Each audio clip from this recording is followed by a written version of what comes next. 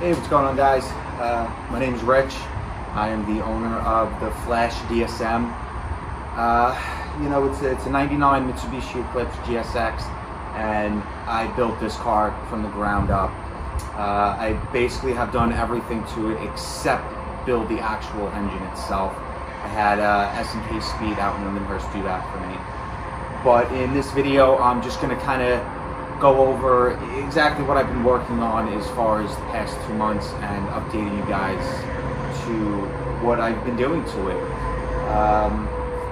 If you guys subscribe, watch this video, like it, that way I know I should be putting more of these videos out there and kind of starting, maybe doing a lot more stuff with my car as far as any type of wiring, any type of mechanical or custom fabricating work that I've been doing to this car. I am working out of my storage unit, but this is kind of what I got. So I built this thing in this storage unit. I'm hoping to make 900 to 1,000 horsepower with it. It will have nitrous. It's an automatic, all-wheel drive. So that's pretty much it. I'm gonna leave it to it and just enjoy the video. Any comments, leave down below and I'll do my best to answer them. Hey, what's going on, guys? This is the Flash DSM update video.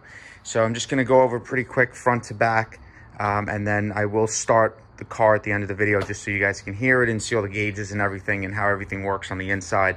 And buttoning everything up under the hood, kind of finalizing everything. So I got all my heat wrap and my heat tubing on the on my exhaust, on the upper lower radiator hose, which I did custom make. Got some heat shielding on the oil feed line for the turbo. I still have to get a turbo blanket just to make sure the engine bay temperature stay down. Basically all the piping done for the intercooler. So got all that done all the way up to the turbo, which is right there. That is all done. So we got 1 coupler, 2 coupler, and 3 coupler for the setup. Eventually I'm going to take this out and do a V-band. I've been working really hard on doing the engine wiring as well. So these are just some extra wires because I just got a shift box. So these are no longer needed, so I'm going to take them out of the harness. But as you can see, I mean, this is pretty much the harness for the engine. There's nothing to it. But I've been working really hard on doing the harness for the car. All the fuel injectors, I got my alternator in there with the J Racing alternator relocation kit. Basically, engine bays probably about 99% done, almost ready. So this is what I've really been working on, is all the wiring. But I still got a few things to button up. So this is a fuse relay panel that I actually made specifically for this car, which I do have to finish up wiring up the back. The 2 middle wires are my power wires for the vehicle. I've also been kind of painting the floor, haven't really finished back here yet, but kind of slowly working my way up from the front to the back. Again, this is only a quick update video. Once the car is actually done, I'll make a really good video on it. This is the switch panel. So as you can see, each switch I kind of just taped on a label for it, nothing special, just so you know what everything is. I actually just mounted this tonight. This is my AWD plug, so I can plug in tuning software. All right, I am going to be probably going with some type of digital display down the road, but this is kind of what's affordable for right now. So I got my tack, my wideband, which is the middle guy, and then I have my oil pressure, and then this right here is for the shifter, so I know what gear I'm in. This is my main cut for the power to the car. This is a shifter from a 3rd generation Eclipse, which has park, neutral, drive, and then you flip it over and it's up and down, or up and down a gear for the shift box, which I'm using a Smart 100.1, so I can manually shift the vehicle and have it also in automatic mode as well. All right, so I'm gonna go ahead and flip on the ignition here. So basically this, ignition on. This is my check engine light. All right, and we have my volt gauge. Electronic vacuum pump for the brakes. On off for my gauges. All right, on off. This is the priming pump to prime my mechanical pump.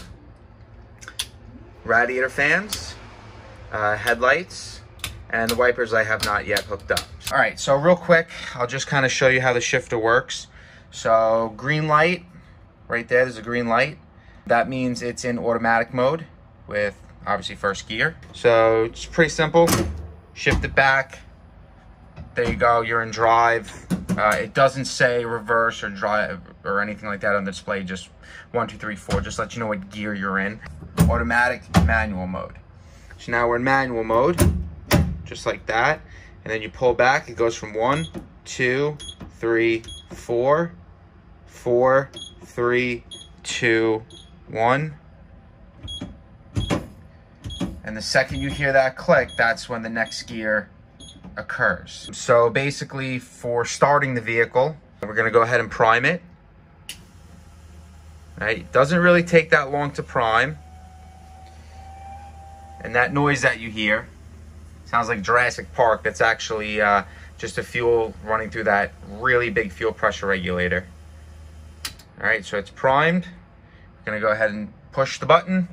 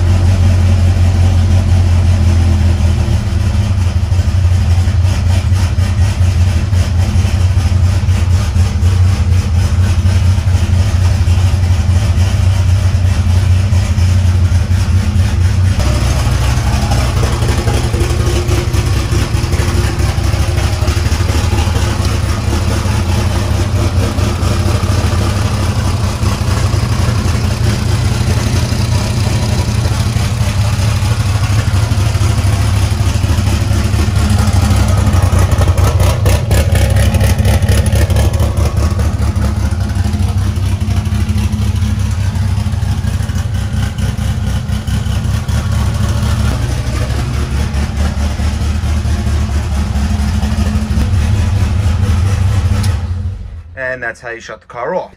I can go ahead and pop this, and now there's absolutely no power running beyond that point.